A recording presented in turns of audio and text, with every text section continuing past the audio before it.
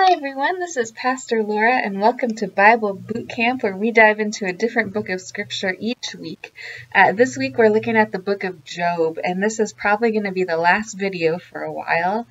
But the book of Job, right after the book of Esther, book of Job is really hard to date. So there's no reference to kings, there's no reference to historical events.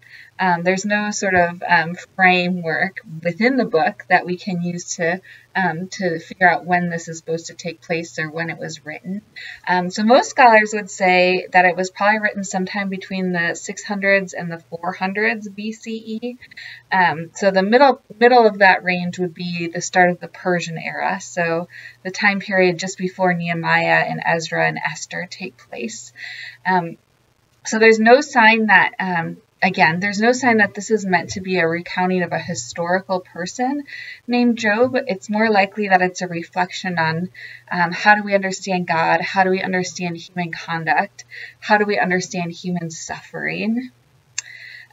Which doesn't make it any less valuable, makes it incredibly valuable that this is people working through their theology in conversation with God about how to understand their lives. So the book of Job is part of the wisdom tradition. So we're kind of in a different genre now than we were with Esther and all the books before. So this is the books of Job, Proverbs, and Ecclesiastes. A lot of the Psalms are also in this tradition of wisdom. Sometimes the book of Song of Songs is also included in that group of wisdom literature. And even though these books can be very different, each of them has a lot of poetry. That's one thing they share in common. And each one deals with this question of how do we relate to God and conduct our lives, and how does our conduct, how does our morality, how we behave, how does that relate to our well-being? What does God do with our behavior? And it's really interesting because each of these books kind of brings out a different aspect of wisdom. And really, we need each one of those books to have a full understanding of what wisdom is according to God. So, for example, like Proverbs is mostly focused on this idea that that wisdom means that good, righteous conduct leads to a good and fruitful life, and poor conduct and moral conduct leads to hardship in life. So that's kind of one of the themes of Proverbs, that kind of you get what you give, and that's true in a lot of ways in life. That's not false at all. There's definitely a lot of truth to that. But in some ways, that's not always true. And Scripture recognizes that. And that's where the book of Job comes in, and Ecclesiastes kind of broadening that understanding of wisdom, that yes, your conduct can bring you, if you conduct yourself in the way God would like you to, you can receive great blessings. That is the way to find wholeness in life. It's the way to find peace. And yet, at the same time, suffering happens, and suffering happens even to really, really good people. And that's part of Scripture too. So again, it's this multifaceted understanding of what wisdom is, and how our lives work. So again, Job kind of upends that idea that a really righteous person is going to live a perfect life. So Job is righteous, but he also has these very unbearable trials happen to him.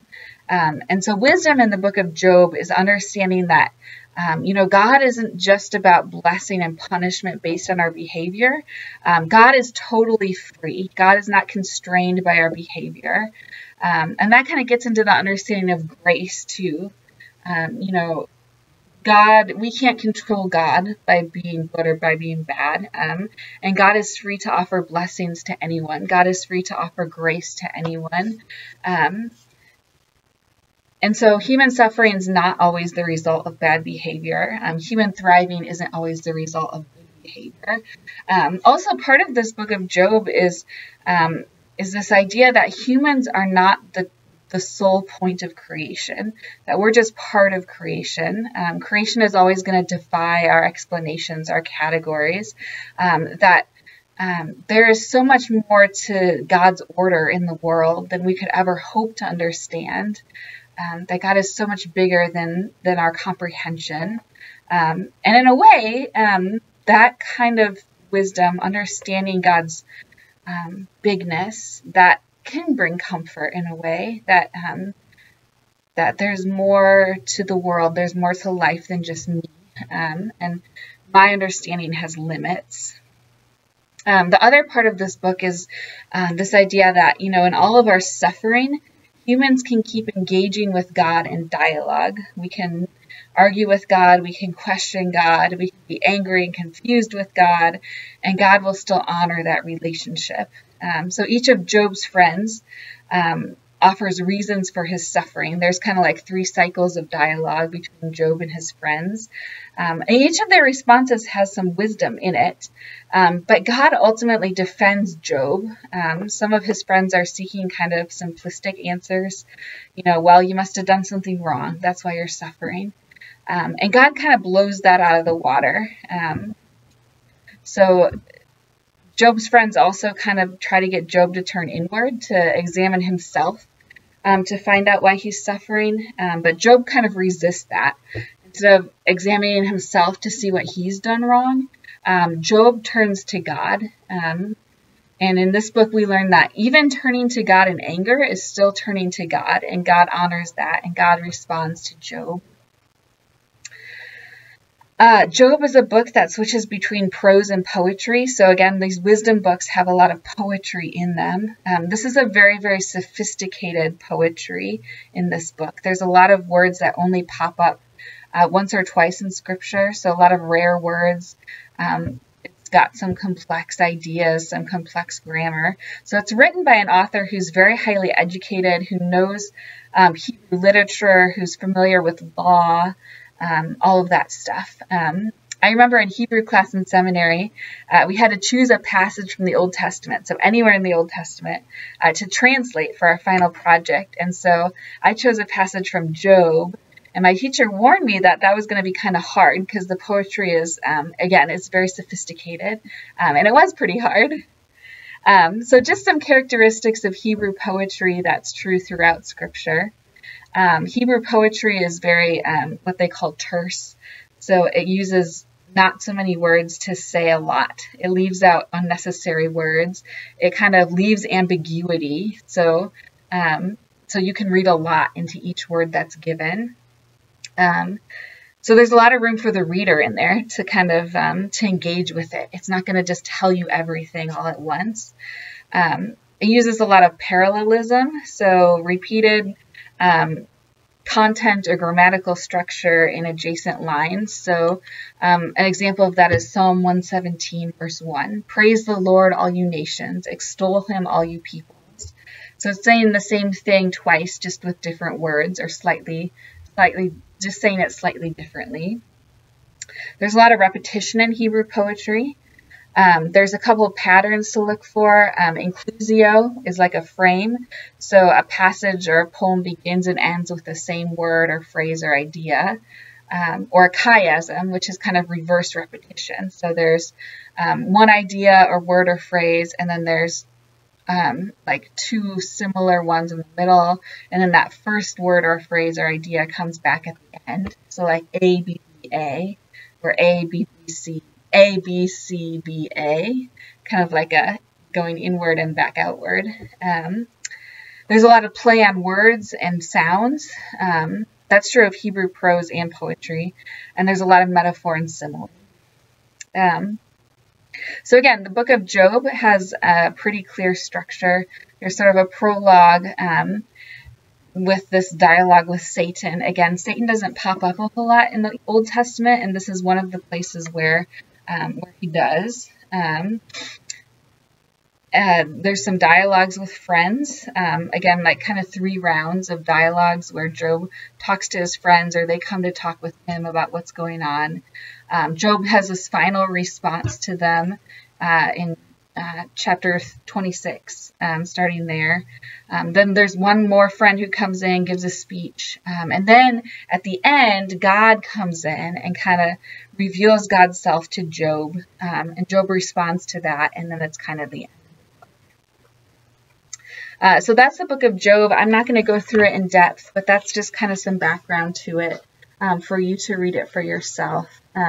One passage that I really like, and this is the passage I translated in Hebrew class, chapter 38. I just love this this part where God reveals God's self to Job.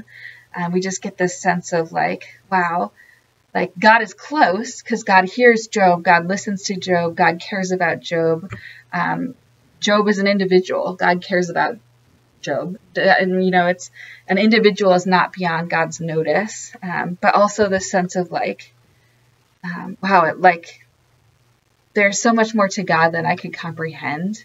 So chapter 38. Then the Lord spoke to Job out of the storm. God said, "Who is this that obscures my plans with words without knowledge? Brace yourself like a man. I will question you and you will answer me. Where were you when I laid the earth's foundations? Tell me if you understand. Who marked off its dimensions? Surely you know. Who stretched a measuring line across it? And what were its footlings set? Or who laid its cornerstone while the morning stars sang together and all the angels shouted for joy? Who shut up the sea behind doors when it burst forth from the womb? When I made the clouds its garment and wrapped it in thick darkness? When I fixed limits for it and set its doors and bars in place? When I said, 'This far you may come and no farther. Here is where your proud waves halt.' Have you ever given orders to the morning or shown the dawn its place, that it might take the earth by the edges and shake the wicked out of it? The earth takes shape like clay under a seal. Its features stand out like those of a garment. The wicked are denied their light, and their upraised arm is broken." So that's just good. You know, if you're going to read, this is just a good book to read through altogether. But if you just want something to contemplate, if you are looking for material to pray about, or even to illustrate, if you want to try some drawing prayer, this is a great passage to do that with, just to sit with it, sit with the poetry of it, just sit with the sort of beyond our understanding meaning of it, and kind of one of those things where you don't ponder it out intellectually necessarily, but you have an emotional reaction to it, and just kind of sit with how big God is. That's a good passage to do that with. So that's the book of Job. Thank you for listening to Bible Bootcamp. We may return in the fall. We shall see. But I hope that this has been helpful, and I have really enjoyed doing it, and I have learned a lot myself. So thank you for watching.